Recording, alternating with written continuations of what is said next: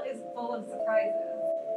She's a painter who doesn't just see color like some of us do, she feels color and lives in color.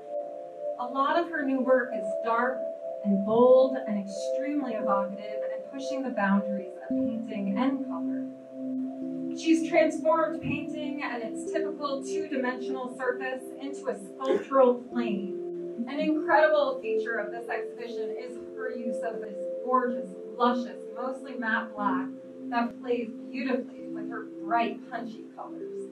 Come visit with your family and friends, make art a part of your life, and enjoy how Camille invites us all to consider our own passions and pleasures.